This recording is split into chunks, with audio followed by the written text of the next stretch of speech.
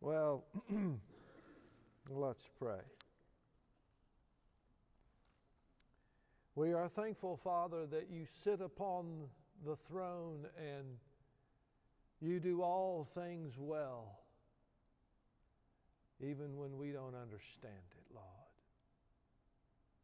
May our hearts, no matter what happens to us and where it leads, the road leads, we would look up and thank you that you guide all things. Because chaos and not knowing what happens and things seem to be random and not orderly, it's so easy to become self-centered and thinks the world revolves around our problems. Oh, that we would mature to the extent that we look to our Heavenly Father when we're in the furnace, we're in the fire, that you might be pleased to mold us into the kind of saints that would honor the living God. I don't know what battles my brothers are having this day, God, but we would ask that each one of them would trust you. And as we start the genesis of our study in the Psalms, may these Psalms so speak as they have down through the centuries, so that we might be lifted up to the throne of grace. And finally, Lord, would you be with us as week after week, if you'd be pleased, and that we would worship you as we would look at the Psalms. What a tragedy it would be, God, if we would study the Psalms and we would not worship you. And so through this introduction, may we prepare our hearts each week as we come to be fed by you and to worship the King. We pray these things in Christ's name. Amen. Well, we want to look at an introduction to the books of the Psalms, and I'm not going to go through everything in my notes because you think I'm crazy, but this is the introduction that I give to my students when I teach the Psalms. And what you need to do is become familiar with these notes and look at them, because I will refer back to them on a numerous occasion as we're going through a Psalms, and I'll say something like, well, you know, this is a figure of speech that I put in your introduction Psalm. It's a figure of speech of this, so that you might be able to have that together. Or I'll make some other comment that will go back when we especially get to an imprecatory section of a psalm. You say, what? No, what? No, what? Well, we'll understand what the imprecatory psalms are when we come to them. Now, you're going to think I'm crazy as we begin this introduction of the Psalms to turn to the book of Romans, chapter 12. I know we've just finished the book of Romans, but I want to look at a passage by way of introduction in Romans chapter 12, verse 1. Because if we are going to study the Psalms, if you're going to study anything in the Scriptures, it should not be just a mere intellectual endeavor, correct? Ultimately, if you are studying the Scriptures correctly, every day that you do that, it should lead you to a devotion and worship of God. And one of the things that the Psalms is very helpful to do is that very thing. To lift us from the noise and the clamor of this world and cause us to look to the Heavenly Father, and in the midst of it, to bow the knee in worship of Him. And notice that Romans chapter 12, verse 1, in that great transition in that book, from the more doctrinal section to the practical section, he says, I urge you, therefore, by the mercies of God, to present your bodies as a living and holy sacrifice. Now, isn't that worship? Isn't that an Old Testament concept brought now into a New Testament situation, that we are to give not just these old sacrifices, the literal sacrifices, but our bodies are a burnt offering, because that's what he's looking at. He's looking at the burnt offering for which God got it all. You put the sacrifice on the altar and you didn't get anything, the priest didn't get anything, God got it all, because he was, by the burnt offering, you are saying you are dedicating your life to God. And if it was the high priest representing Israel, he was representing that the entire nation is God's, because we place it on the altar. And as we often said when we went through this passage of Scripture in Romans, that the problem with a living sacrifice is that we crawl off the altar. A dead one, you don't have to worry about that.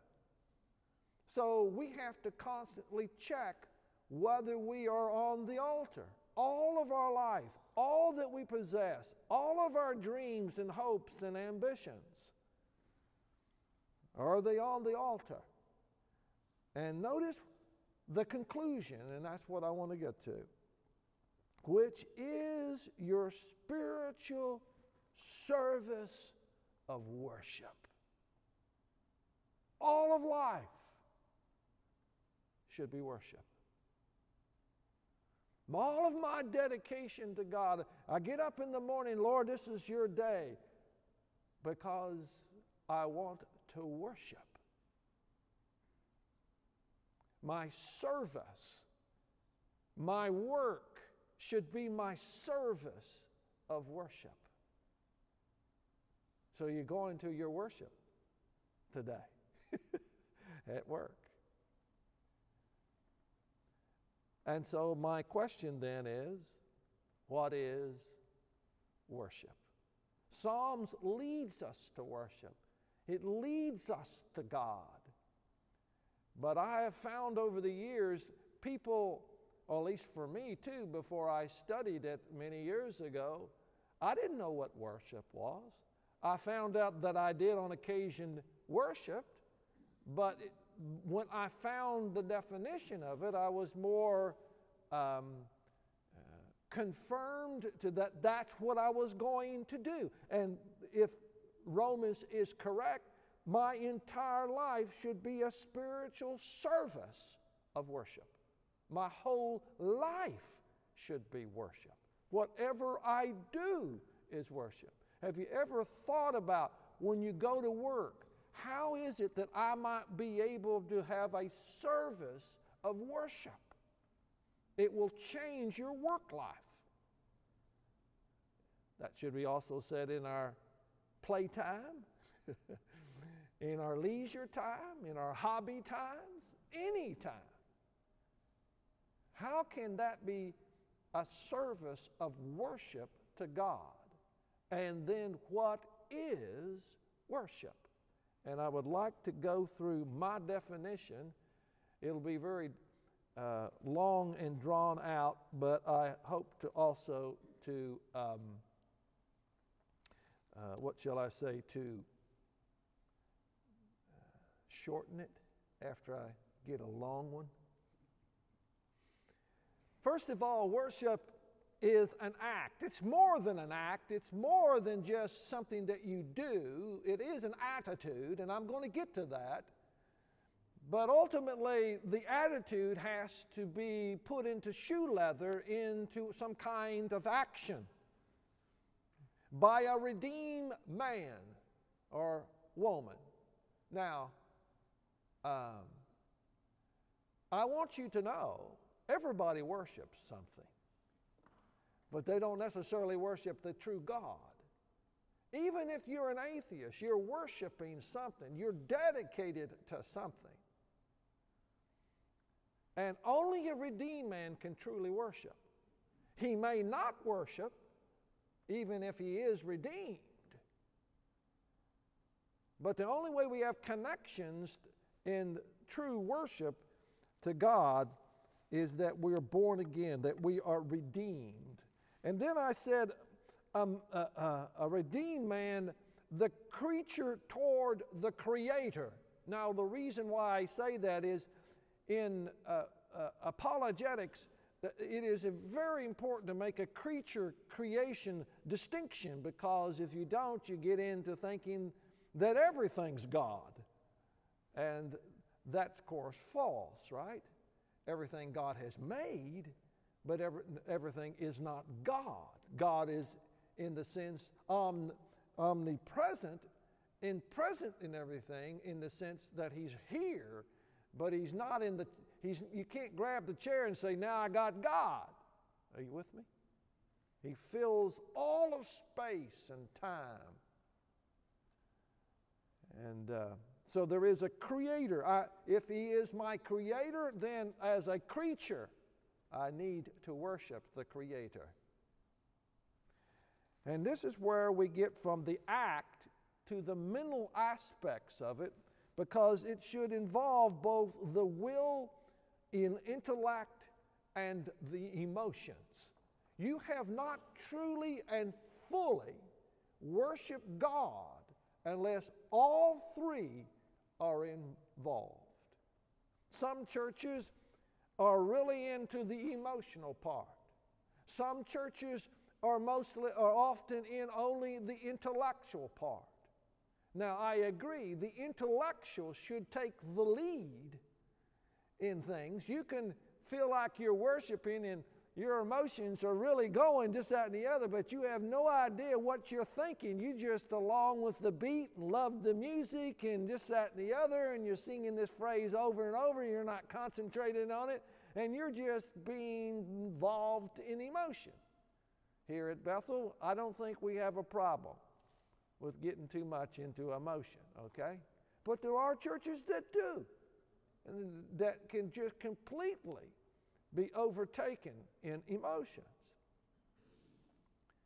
But our intellect should be the lead by which my will and my emotions enter into full worship.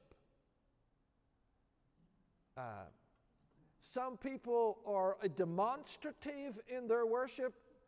I have a tendency to speak out a little bit around the church. So if you're around me, I'm saying amen and yes, Lord. That just comes out. I don't even have to live. I hear a phrase that touches my emotions, and I say, yes, Lord. Amen, as I'm singing.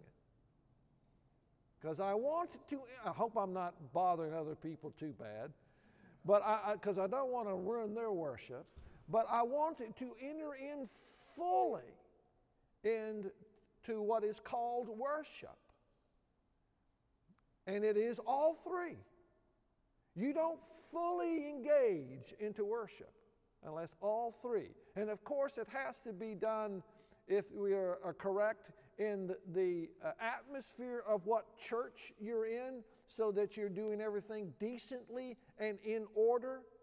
Doing something at one church emotionally and coming here and doing it in this church may not be in the culture and climate of what it is, and therefore you would be out of order.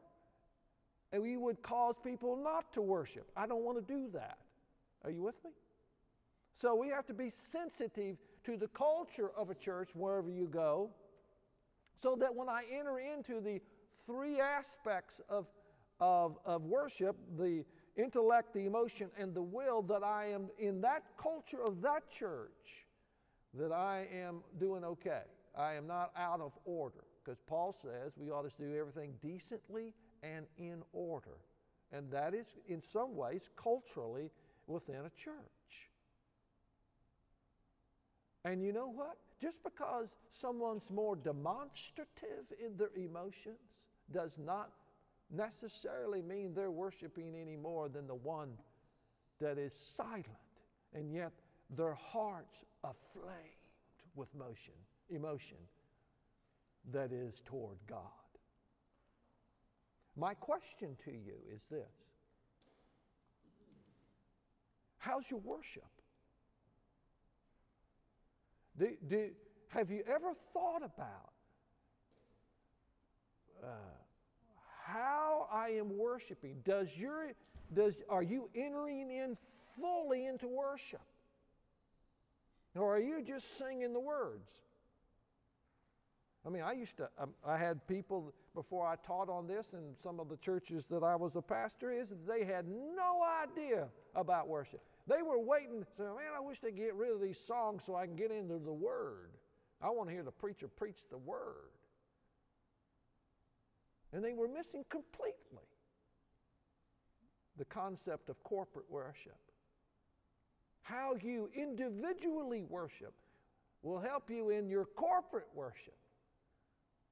Now, in individual worship, you can get, I guess, unless your neighbors complain, you can get as loud as you want. Right? And my wife and I do that, but we're so thankful for the internet. Man, we got songs, and we were singing last night. Man, we were just singing along, just shouting to the Lord and singing great hymns of the faith and songs of the faith, and the phone rings. You know, and here it's blasting, you know, and I said, well, I got to get the phone. And I got the phone, and music's going all the way. It was my granddaughter. And I said, she says, well, what are you doing, Papa?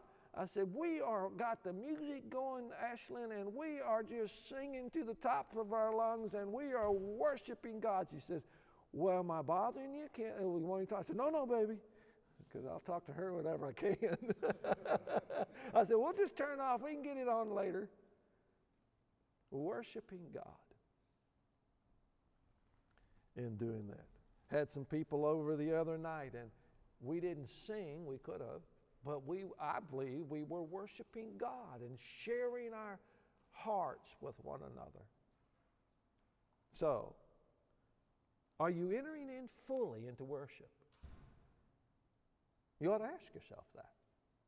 So, worship is an act by a redeemed man of the creature toward the Creator, whereby the will and intellect and emotion. Remember, the intellect should be the lead.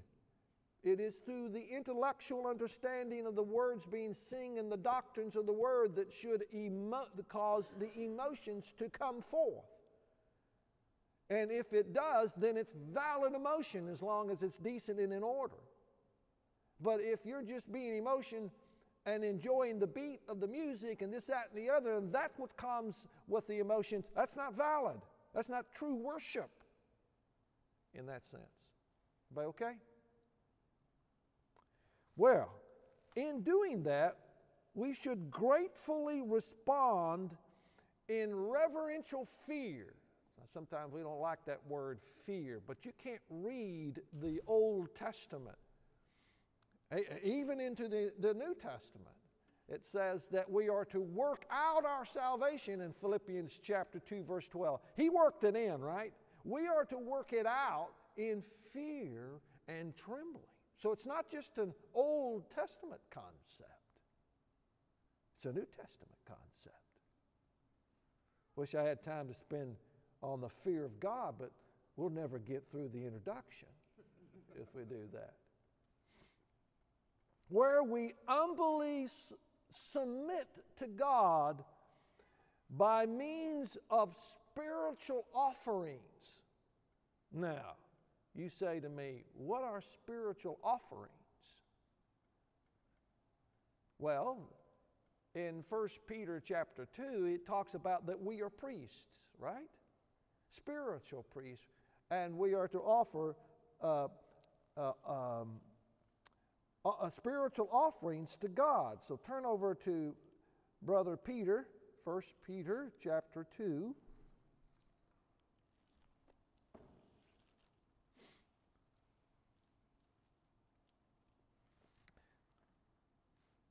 verse 5.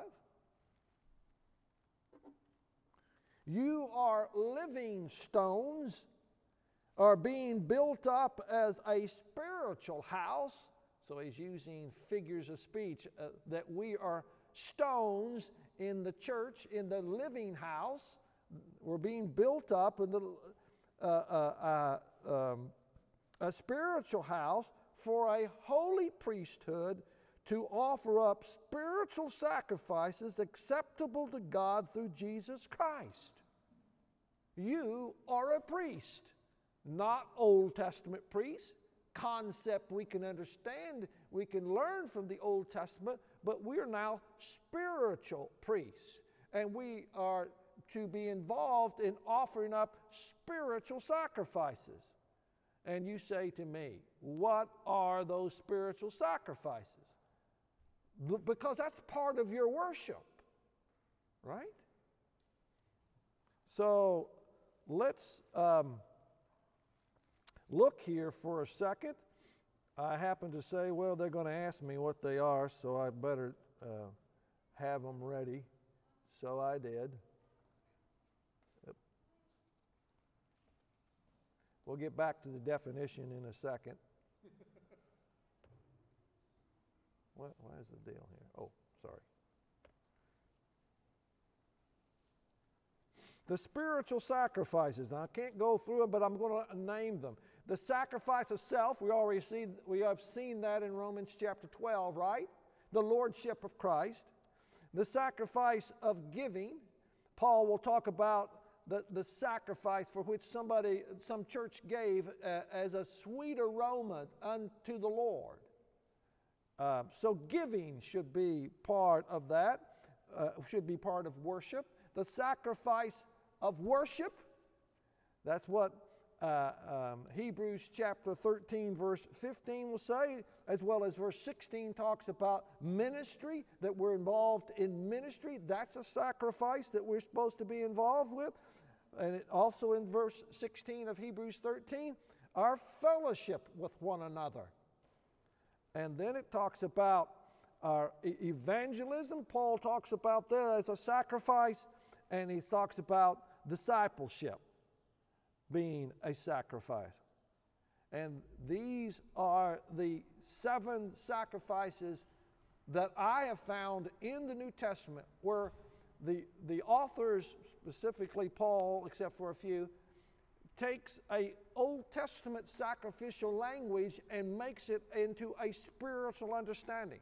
So I, as a spiritual priest, should be involved in these things. And you see those pink ones there, those 5 principles?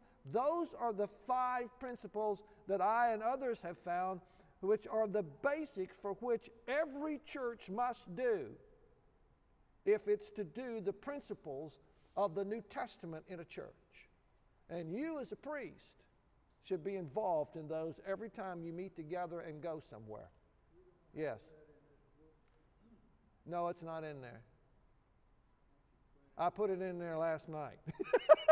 Sorry. Can you give a short practical example of each one of them? Yeah. The practical example of Romans 12:1 is, have you done that? Go read. We just read 12:1 and say, Lord, here I am. My life is yours. All my ambitions, my goals, whatever I want are yours. It's your choice. If you haven't done that, you have not taken the first step in introduction into being a correct spiritual priest. But guess what? You got to check that. In 1970, I came to the understanding of that by God's grace. I hope I've grown since 1970. Well, my 100% at 1970 would not be what? Would not be 100% today because I hope I've grown some, so my understanding has grown, so therefore my commitment should have grown, correct? So I've constantly, it's kind of like saying I do when I got married. I do, but I found out what I do means a little more as I continued in my marriage. So my commitment had to mature. The aspect, how do you know what you value the most? out of the heart the mouth speaks, but also where your treasure is, so is your heart. So you give me your calendar of what you do every day and your checkbooks and what you do with your money, and you could say you can learn a great deal about what a person's worshiping. So it's an indicator. Well, I hope you understand what worship is, because we're giving a definition of that, so I'll stop with that one. Of ministry, anything that we would minister. Just think about when you come to church. When you come to church, you are a spiritual priest, and you ought to have these things in mind, and what you should be praying, which I do every time I come here. I say, okay, God, it's Sunday, the church is meeting together. Which sacrifice do you want me to do today? Which one? I want to worship, but how? Oh, I'm supposed to minister to this person. So after when the church is over, man, that's your time. If you come to the Sunday school in between, that's your time to minister. That's the time to be a spiritual priest. Just think what would happen to a church if everybody understood this and said, these are the things I need to do, and God, through the Holy Spirit, this day, wherever I am, especially when we meet together, I ought to be doing these. Which one should I do today, Lord? With what person? And I'm praying as I'm walking through this place of the building of your church building, saying, okay, who am I supposed to worship? Who am I supposed to minister to? Who am I supposed to be involved with spiritual sacrifices today? It'll change the exact why you come to church.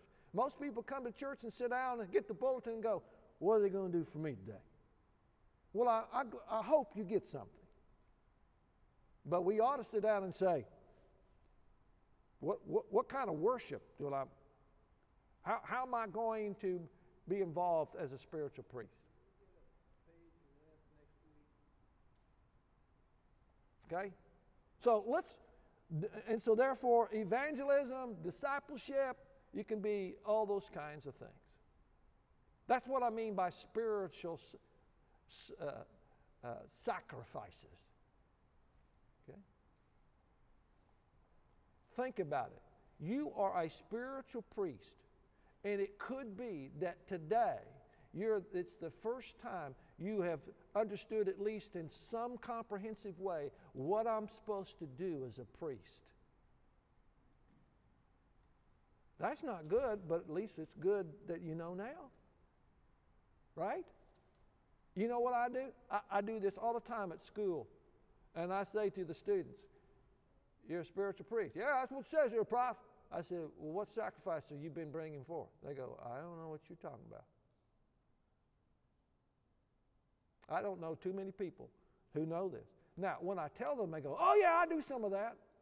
I said, but how much more now you will be able to be a better priest when you know your responsibility through the power of the Spirit, right? All right. Back to our definition.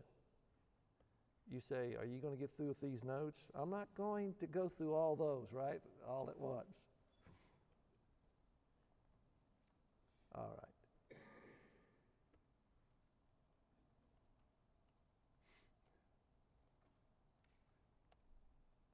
So, worship is an act by a redeemed man of the creature toward the Creator, whereby his will and intellect and emotion gratefully respond in reverential fear and humble submission by means of a spiritual offerings and sacrifices to glorify the person and work and presence of God. So notice again the concentration. I want to... How much different would it be when you met together or when you worship that you would have a sense that God is present? You know that that's true by His omnipresence. But somehow you would sense that. I'm not just going into the auditorium. I'm not just doing this or whatever. God is here. I sense His presence. How much easier it is to worship if you sense His presence. That means I have to take time to think it through, that we might glorify the person, the work, and the presence of God, which is supremely demonstrated in Jesus Christ as the Holy Spirit illumines God's written word to man's heart. That's my definition. I don't know if that's the best definition, but that's my definition.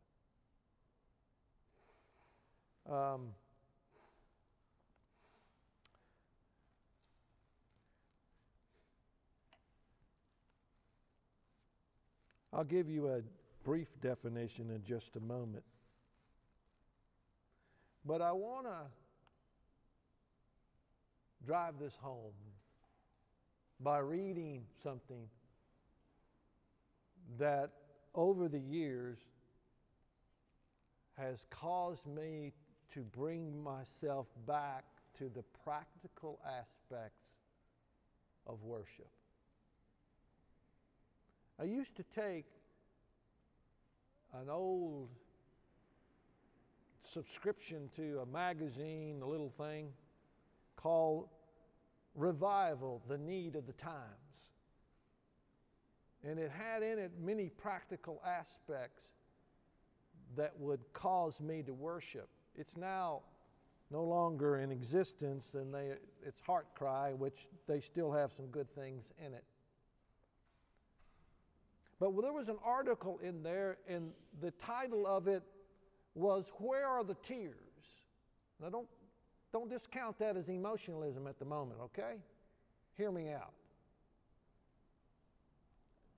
In the midst of it all, where is the tears?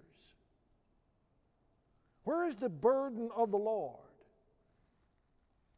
Where is the burning heart which the two on the Emmaus road had with the risen Christ? When the Salvation Army was having a tough time in a particular area in England in the 1800s, an officer of the Salvation Army sent a word to William Booth, the founder and president, and asked for advice. And Booth replied with 2 words to this difficult area where not many people came to faith. 2 words. He said, "Try tears." Would to God that the church leaders and believers in America today would heed Booth's advice.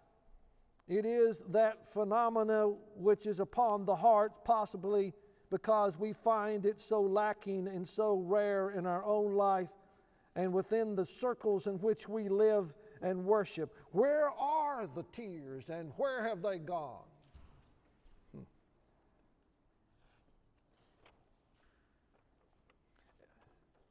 Ezra and the people wept bitterly. Whoop, I got a wrong one there. I would put it this way. When was the last time anyone has seen a congregation which holds to the evangelical biblical doctrines melt to tears while worshiping and weeping together in prayer, being moved to tears because of the glory of God, the work of Christ, and because of the lost condition of sinners? I've been in such circles for a number of years, but I have seen very few such times.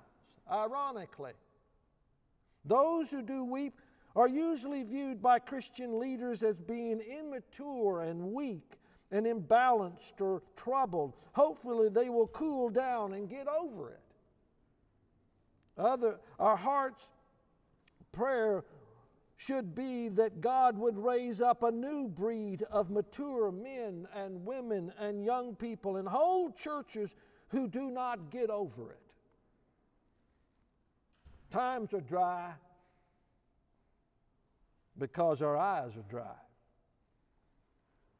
Let's not sin further by blaming our condition upon such things as the sovereignty of God. Has not He said, "But to this man will I look, even to him who is poor and contrite of spirit and trembles at my word"? In the evangelical and reformed circles, there has been subtle differences, divorce between mental assent and the affections of the heart. We can speak coldly and casually about the high doctrines of the Word of God. We can preach sound and truth with harshness and judgmental spirits, and the whole time our hearts, emotions, and affections remain calloused. We're not talking or speaking about emotionalism, but of the heart's emotions and affections being affected by the truth and the Spirit of God. The former, emotionalism, is false and dangerous. The latter is necessary and part of the biblical experience of Christianity. Church prayer meetings are held week after week, and prayers are prayed, but the spirit and heart are moved very little. Any sign of emotions or passion is often suspect and frowned upon. There is nothing more than a reactionary position to a false and shallow practice, a wrong reaction which springs from fear or bondage. We well remember in past years regularly being in Leonard Ravenhill's weekly prayer meetings in East Texas, which would usually last for 2 to 3 hours. The whole group would be brokenhearted in prayer, moved with the true burden in their hearts for the glory of God and for the wicked condition of the nation and the world. Time seemed to stand still in those prayer meetings. Eternity became very real. There were tears in those days. And where have they gone? Apparently, religious maturity has set in, along with it spiritual rigor mortis. Ezra and the people wept bitterly during the Reformation in their days. Jeremiah wept. John the Apostle wept in the island of Patmos. Peter went out and wept bitterly. There is a place for it in our day for sure. We do not think there is much danger of becoming imbalanced in the matter. We could weep for a month straight and would still not balance out the extended period of dryness and dullness. It would do the church heavenly good to return to the old paths and try some tears. We might then get more done in a month than in a year. Why not tears? After all, no other substitute has worked. The church has tried everything else. When we finally become serious and desperate enough, perhaps then we might hear William Booth say to us as well, try tears. The church's eyes are far too clouded with success and earthly mindedness and are far too dry. The late Keith Green said it well in these lyrics of a song. My eyes are dry and my faith is old. My heart is hard and my prayers are cold. And I know how I ought to be, alive to you and dead to me. So what can I do with an old heart like mine? Soften it up with oil and wine. The oil is you, your spirit of love. Come wash me anew with the wine of your blood.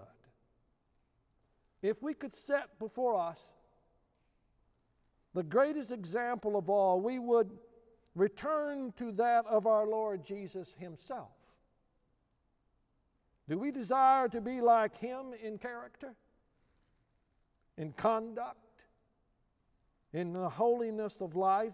Do we desire to be like Him in His habits and outlook and in practice? As we look, we can just see such a picture. A weeping man who was a man of sorrows and acquainted with grief.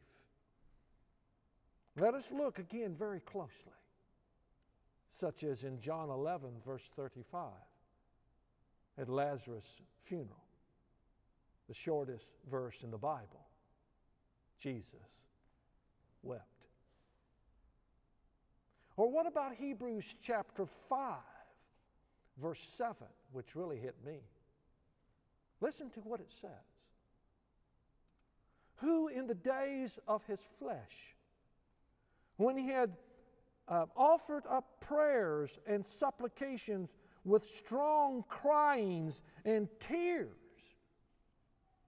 unto him who was able to save him from death, and he was heard because of his piety. In the light of our Savior's life and example, in light of our lives, the condition of the church, in the deterioration of the condition of our nation and our world, we should answer the question, where are the tears? Let's pray.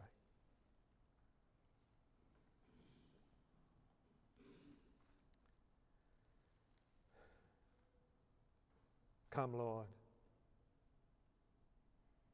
We need you. Our country is falling apart. Our city is going their own way. Our churches are weak. We as believers, oh God, how we need you. And the phrase, why tears, has a tendency to think about just the emotion of people being broken up. But it's part of a phrase that enters into the emotions of not just intellectual praying and dependence upon God. It has to come from you. It can't be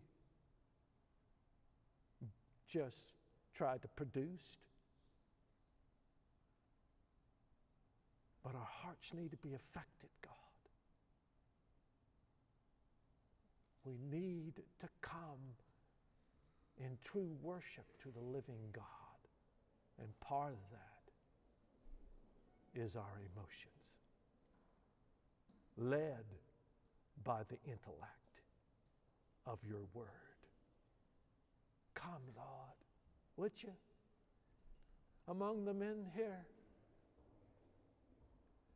may our hearts be turned in true worship and adoration and love and devotion to the greatness and glory of our Savior. Come, Lord. Help us as we would study the Psalms, that we would worship you truly. In Christ's name.